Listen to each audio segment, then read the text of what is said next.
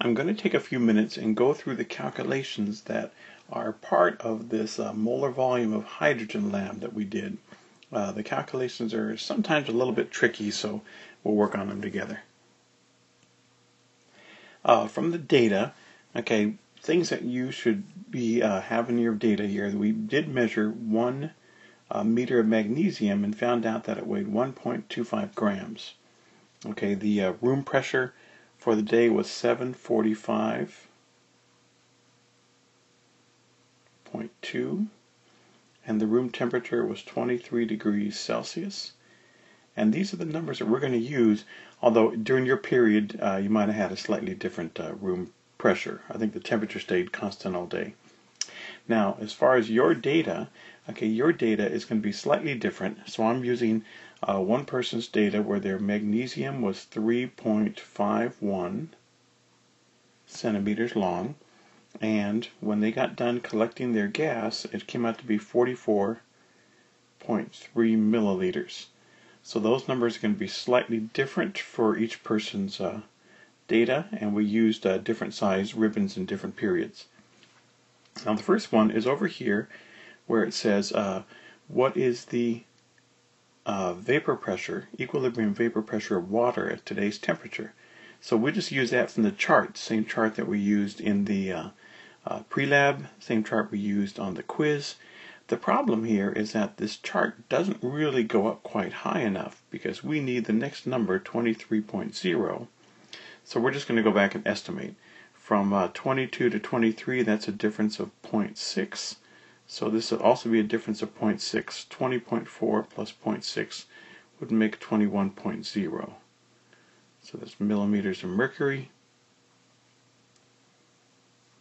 So that's a number that we're going to use as our pressure due just to the water. So we're going to need that number.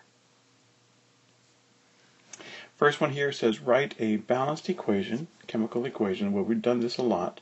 So we know that magnesium plus 2 hydrochloric acid turns into hydrogen gas and magnesium chloride. And the reason we want this is for the heart of the problem, which says that for every 1 mole of magnesium, we get 1 mole of hydrogen. Okay, second part, calculate the moles of hydrogen. If we begin with our length of ribbon, so we are going to do this. We have 3.51 centimeters of magnesium, and we know that there's 100 centimeters in 1 meter of magnesium. Because we weighed this, we know that 1 meter of magnesium is 1.25 grams of magnesium, and we know that there's 24.31 grams in 1 mole of magnesium, and that's from the periodic table. And then from our balanced equation above, we know that 1 mole of magnesium gives us 1 mole of hydrogen gas. Now I'm going to calculate the value, but keep in mind this number here will be different for probably your data, but everything else should be constant, would be consistent. You could use that information. So I'm going to pause and calculate. I get a value here of 0.00180. That's moles of hydrogen. Okay, we're going to need that number as we work through. Show your calculation for the partial pressure of hydrogen gas inside the tube. This is the pressure you should use for the room pressure of the hydrogen gas, so we'll need that in question 4. Note that another definition for partial pressure is the partial pressure of hydrogen gas would exert if it were alone in the tube. Okay, so we have our tube, and we collected it when the liquid level inside the tube and outside the tube were the same. So we were saying that inside the tube there was lots of hydrogen, and that there was a little bit of water vapor.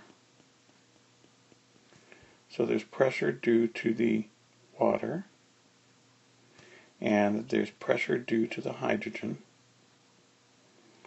and that since we measured this at when these two levels here were the same, then we have the pressure due to air. So our final equation here is that the pressure due to the air is equal to the pressure due to the hydrogen plus the pressure due to the water. And what we want to know is what is the pressure of the hydrogen. So that's going to be the pressure of the air minus the pressure due to the, minus the pressure due to the water vapor.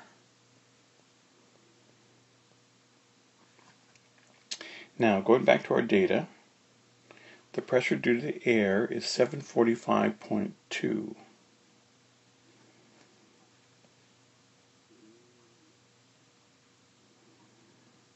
And that's millimeters of mercury. And the pressure due to the water we saw there was 21.0, and we got that from our chart. And I'm going to take a moment here and calculate that. So what we're going to end up with is 1 from there, so it would be 724.2 millimeters of mercury. Now the saying is that if these little red dots here, if these were alone inside this tube, the pressure would be 724.2.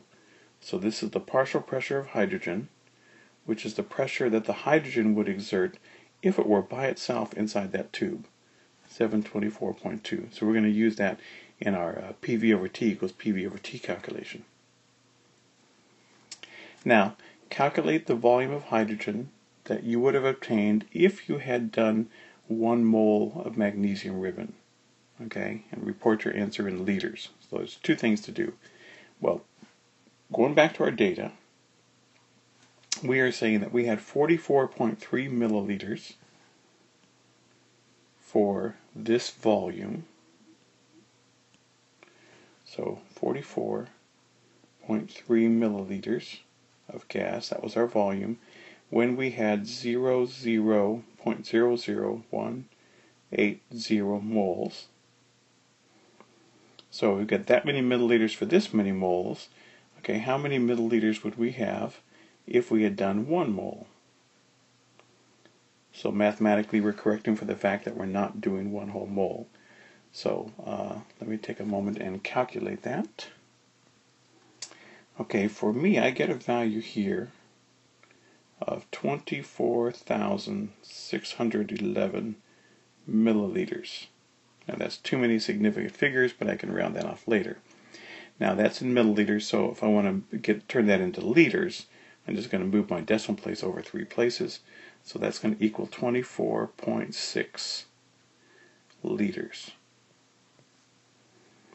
So I've done the 2 parts of this. One is what would my value be if I had a mole, and then I change my milliliters into liters. Now this one here is going to be P1V1 over T1 equals P2V2 over T2. Now let's kind of keep sorting out our data here. Let's do the STP stuff first. Okay, the molar volume, that's what we're looking for. Okay, the temperature is 273, and the pressure is 760 millimeters of mercury, and those are just defined values of STP, so that part's easy. Now our molar volume, that's the value we just had, 24.6. That seems a little bit small. The room temperature, we'll go back to our data, and the room temperature was 23 degrees Celsius, but of course we want to add 273, so we do this in Kelvin, and that would be 6 and 9, 296 Kelvin. So this is 296. And the pressure is the pressure that this gas would have if it were all by itself. So 724.2.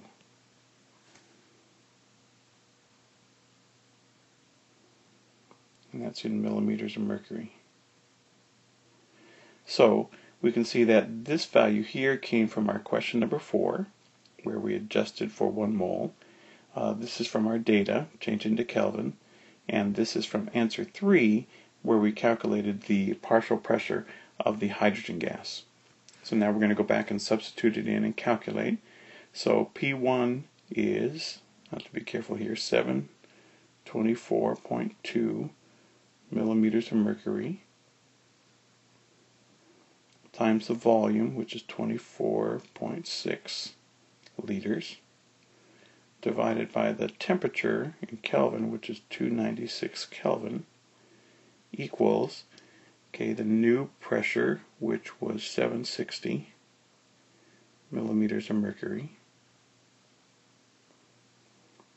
times X, that's our volume, divided by the new temperature, 273 Kelvin. So now what we have to do is solve for X. Okay, I'm going to pause and do my calculation.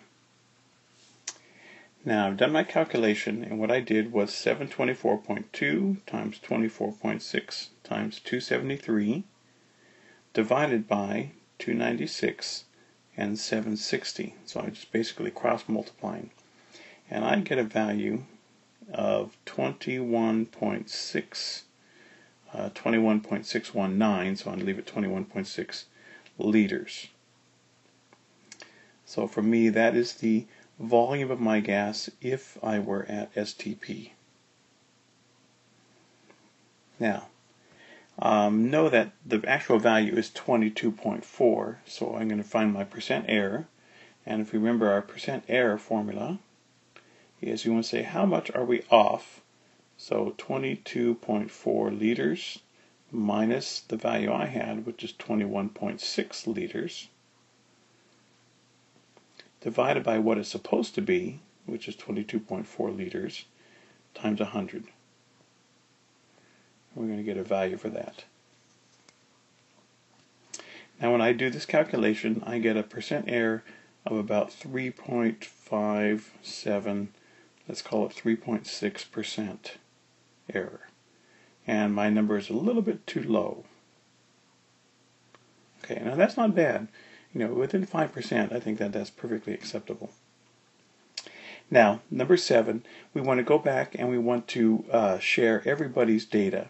So the number that we got for our volume, okay, which was back in question 5, 21.6. So we're going to put 21.6, and our percent error was 3.6, and that's a little bit low. My value is low, so I'm going to call that negative 3.6. So we're going to go back and talk to everybody and find out how they did. Now, the other part we want to do is to take everybody's data and to kind of plot it out. So there's -1, -2, -3, so we're going to put a little dot right about here, or a star, and we're going to find out if everybody's values are clustered in one place, then we know that we're precise. Okay, if everybody gets values right around, 0% error, then we know we're accurate. So we'll just be able to look at our class data and decide how accurate, how precise, and that was back from Unit 2 ideas.